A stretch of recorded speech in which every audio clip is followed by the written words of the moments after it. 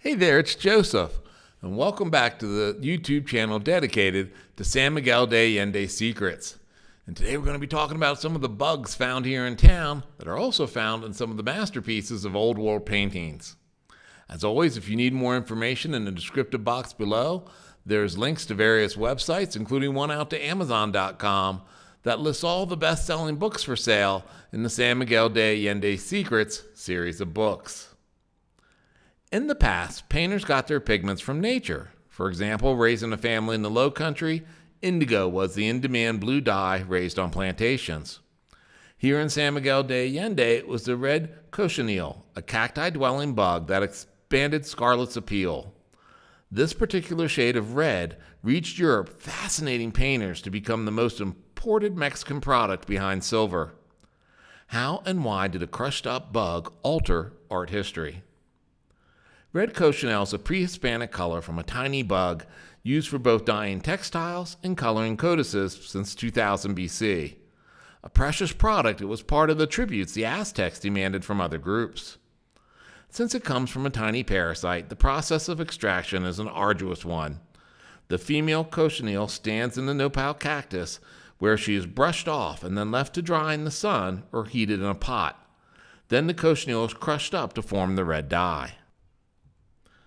When the Spanish conquerors arrived, they quickly noticed the bright and intense red, and it became one of the most precious items the Spanish conquerors obtained from Mexico. Spain fiercely guarded the new red, never revealing its origins, plant, animal, who knows, thus maintaining a monopoly on the fast-growing market for centuries. Painters living in European port cities got early access to the dye. Tintoretto was the first European painter to use the red cochineal in his painting Christ Carried in the Tomb for the clothes under him, pictured in the upper left-hand corner. The crushed-up red bug was soon associated with wealth, power, and royalty. For example, King Louis XIV requested the use of red cochineal in the royal bed curtains and chairs of Versailles. The British used the cochineal to dye their red uniforms of the army officers, or redcoats, that were featured in the U.S. War for Independence.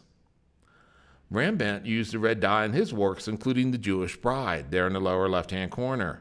Surrounded by a dark background, the woman's red dress captures the viewer's eyes. Mexican painters also embraced the precious red, including the paintings of the marriage of Mary and Joseph, pictured there to the right. That's one of my favorite subjects in early Mexican paintings, as it helped define the role of Mexican masculinity to this day. Today, red cochineal, like indigo, is no longer a must-have dye, and the Mexican ladybug can breathe easy on her cactus home. Well, unless a Revlon representative is skulking about, as the dye is still used in lipsticks, face powders, rouges, and blushes. As always, feel free to click subscribe now, and you'll get automatic notification of new videos as they appear here on the YouTube channel dedicated to San Miguel de Allende Secrets.